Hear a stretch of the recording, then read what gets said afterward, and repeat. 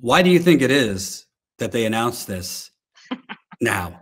Well, now is a beautiful time to bury some BS story. And if you're going to do some weak charges that are just basically fake for publicity, but you don't really want people to look into it, you want to seem like you're doing something for the residents of Flint, now is a good time to bury that because, our country is imploding and, COVID's still killing people at a fast and unimaginable rate. We've got psychos storming the Capitol. I mean, there's lots of news going on. So sliding this in right now would be a perfect time if you didn't want anybody to dig into it. But what's hilarious is they had no idea that you and Jen were already working on breaking a massive story, and the timing couldn't have been any better. So, and just so people know the behind the scenes, some of this, Melissa. So this story was not ready. We were going to do it probably at the end of January, and it was going to be significantly longer. Mm-hmm. But we got, I had a suspicion they were going to announce the charges before Biden's inauguration.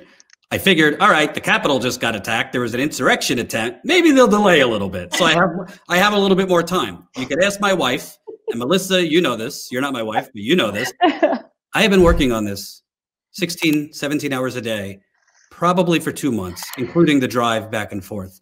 Right. I mean, my wife is, I would put her name on it because she deserves credit. She has had no time with me, and I have not been a great husband because all I've been doing is working on this story, which included, you don't know how many documents I've had to read. You don't know how many sources I've had to call while doing a live stream every day.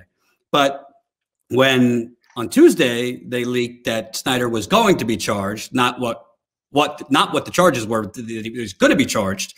I said to The Intercept, we got to do this tomorrow, or I just got to do it myself. So to The Intercept's credit, we crammed in a day, and we got this out.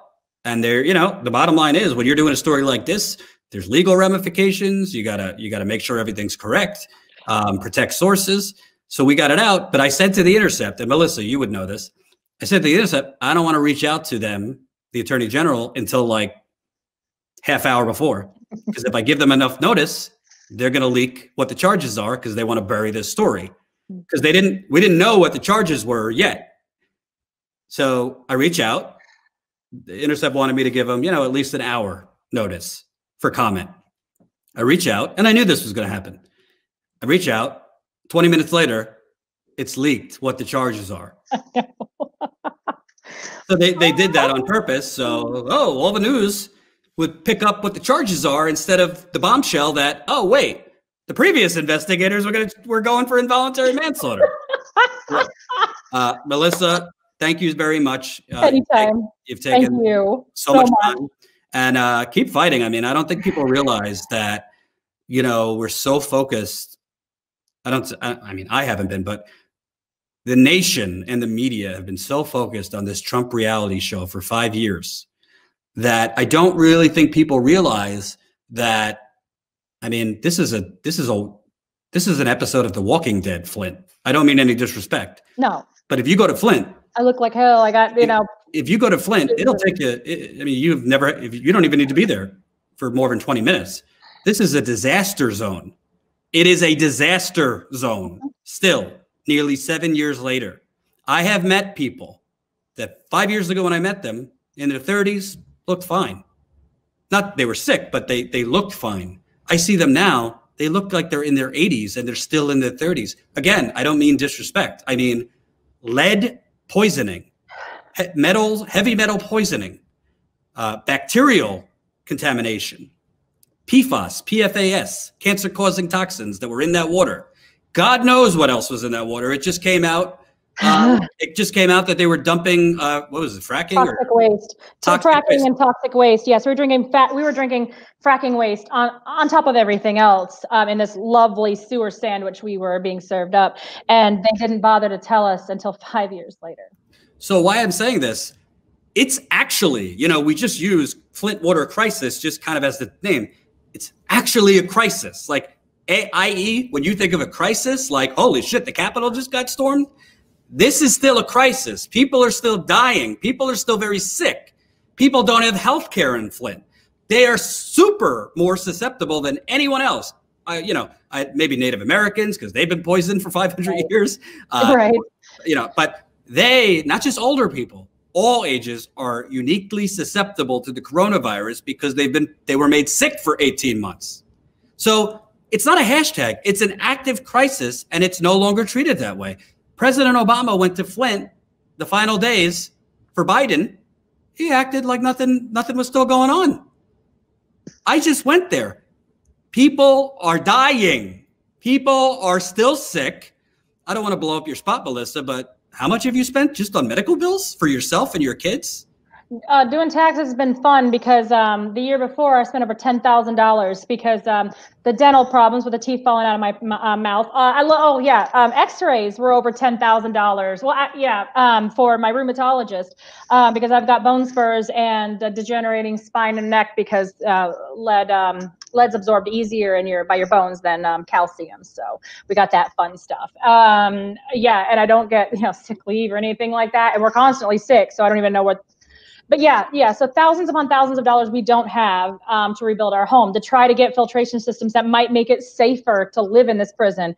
And to hear people say it's safe. I went off on a Lansing reporter the other night. I mean, I was a little tired, but she was like, well, now since your water's safe, what do you think? And I just ran it over. I'm like, you don't even have to look at the science. It's common sense. The things are broken. The things are broken. That's the only way to fix it, to make our water safe, is to fix it. And don't even talk about trust for Flint until you earn it, which you have done nothing to earn it. Continuing to lie, exactly that same lie, blaming the victim, saying, well, they're just scared of the water. Oh, you want to talk about who should be scared of what? You should be scared of a whole bunch of Flint residents that are tired, fed up, zombies with nothing else to lose, because come on. So people need to start doing right by us. And also, with every bone in our body, we are also fighting to make sure this doesn't happen to you, to make sure it doesn't happen to your family. We are fighting to change laws on the state and federal level so you don't have to end up like us. And we're trying to stop our own poisoning, but also fighting for you guys as well. So please don't forget about Flint, please. And by the way, I know I lied, Melissa, one more thing. This isn't just a Republican thing, but Flint happened for two reasons. Rick Snyder said he wanted to run government like a business. Oh, yeah. This is what happens when you run government like a business. This is what happens when you view human beings as little checks on the balance sheet. This is what happens when you try and make money. This was a privatization scheme, which was not in my story.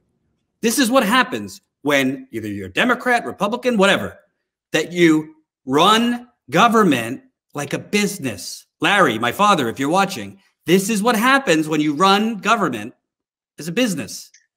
I know for a fact. Do you know that Rick Snyder, when the matter of gay marriage came in front of him in Michigan, he didn't worry about whether it was ethical or not. He said, what would it do for taxes? This is what happens when you run government like a business. That's number one. Number two, this is what happens when very wealthy people are the predominant rulers of our government.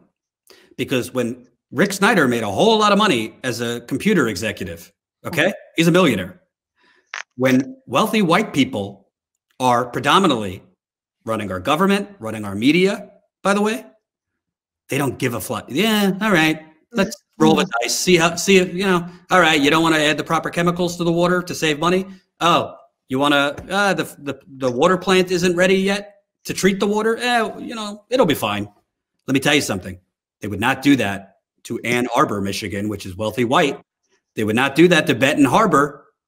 You finished, Melissa. And what's funny, let's just keep in mind that Ann Arbor, Michigan, which is a wealthy white college town, is where Governor Snyder has one of his residences. When the Flint water crisis busted out, they removed all of their 110 lead pipes before one single lead pipe was removed in Flint. Interesting. They didn't even have a lead problem, but that's the way that it is. If Flint would have been predominantly white and wealthy, and not to mention, we do have rich areas of town, the Miller Road mansions, and they got just as poisoned as the rest of us. But if this would have been a wealthy white community, this never would have happened. They never would have been like, let's put them on this experimental river. Let's put them on this subpar thing while we privatize the water and get this new pipeline going. Yeah, no, never would have happened. They would have been like, oh no, I'm gonna take away my donations dollars, so you're never gonna be able to do this. And what happened was, they're dumb, they're poor, they're black, they're brown. Who's going to care about them? Flint's not a community, and I quote, that we want to go out on a limb for. So what then smacked them in the ass is that they didn't realize that we actually have some fight in us. And so another part of this is, if this would have happened in a wealthy white community, which of course it wouldn't, but if it would have, they wouldn't have known what to do and how to fight back.